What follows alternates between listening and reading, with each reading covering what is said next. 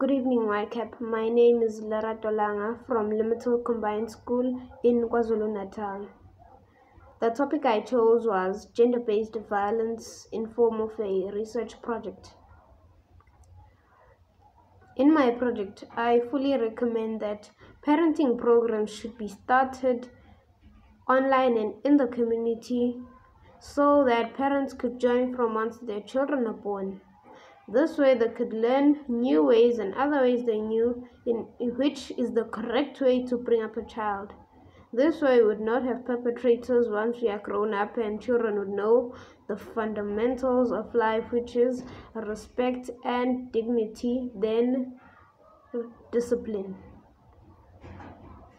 I also recommend the method I was taught by Mrs. Langa in our interview, which is to design and distribute pamphlets throughout the government facilities, which could be available and full as the abortion advertisements we see in towns.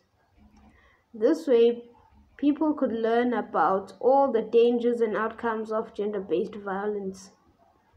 The actions I took in my project was to do an awareness march in which I gathered my friends and we chanted in our neighborhood.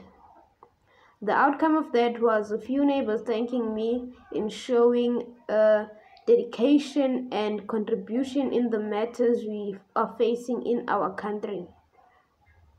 I also did some interviews with the members of the ANC Youth League in which they called me a few days later and thanked me into showing youth activeness in the community and taking a stand to the matters we are facing.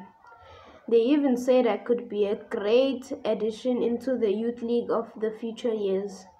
I said I'll think about it. As a first-time participant in EmpowerVate's YCAP, I really learned a lot in terms of development and achievements throughout this project. I learned how to prepare a professional portfolio. I learned how to use Microsoft Word in a laptop.